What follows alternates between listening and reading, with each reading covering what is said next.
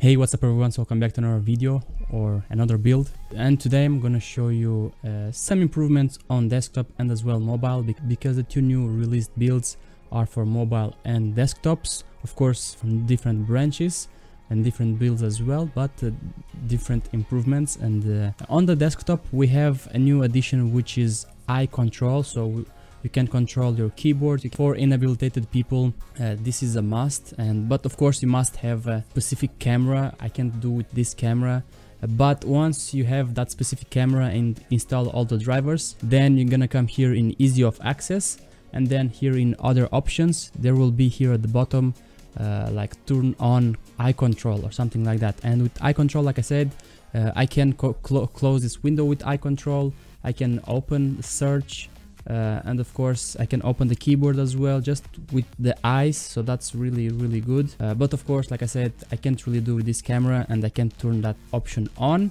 but it's there in this build, and when this Creators Fall update will be released, you're gonna be able to use this feature, of course with a camera that supports this feature. Another thing that they modified and edited in Microsoft Edge is they added now, not plus, they added now transparency here at the top as well. Even if I close it, this window at the top, it's still transparent. Maybe it's not so visible. Let's go at the bottom. You see at the bottom it got more white, here it goes more yellow. But let's open, for example, let's open File Explorer, put it here, and then you can see here, if I open, you can see here the difference in the right corner, for example, or even in the left corner. You can see a bit the difference. Of course the transparency is not very huge, but you can see the difference. If I minimize it, the transparency is still there, even though it's barely visible, but it's there. And I mean maybe in the video it's not so visible, but when you're gonna use it, you're gonna notice it. And it's better than having, for example, this one here is just straight blue or another color that I choose on the File Explorer. But this one is transparent, and whenever my background changes, this one will change as well, slightly, but not too much.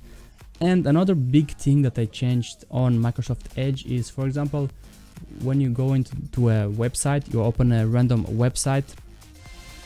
Let's meet this one. You open a random website, and for example, you see here at the top, let's open as well here YouTube. I'm gonna open here where we have all the videos. And for example, look at the top where the link is. In the new Edge there is HTTPS as well.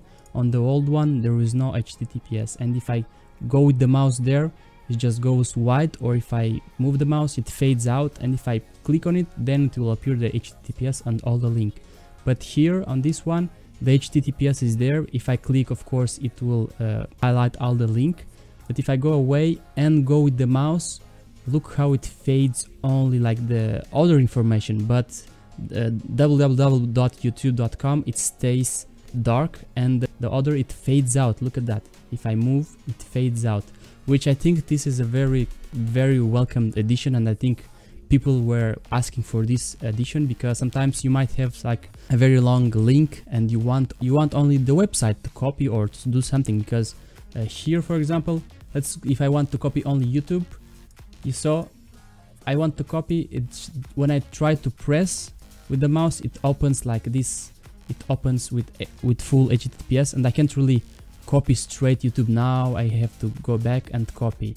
But here in this one, I can copy directly. For example, let's copy only videos. Not videos. Let's copy into smartphones.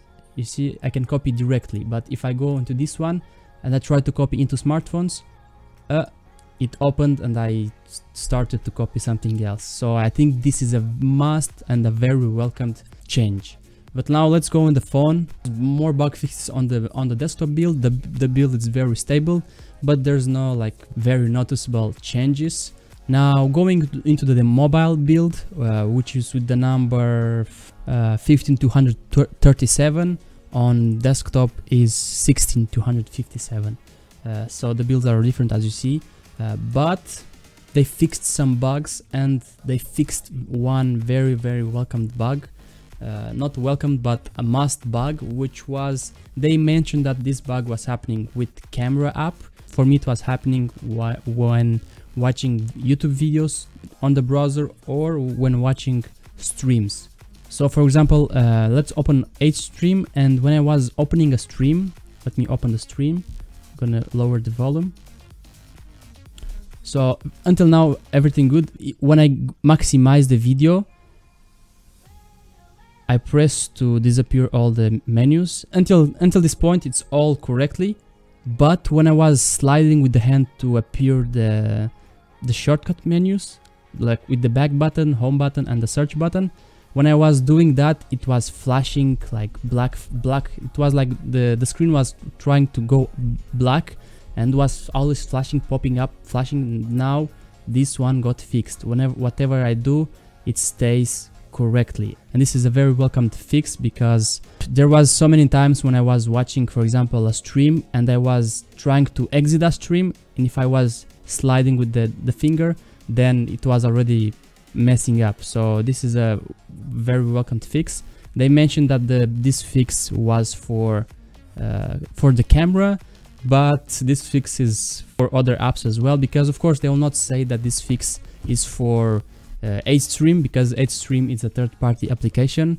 But anyway, this is the fix. Mobile builds will not receive any new features because it's only in fixing mode. But anyway, thank you guys for watching, and see you in the next one.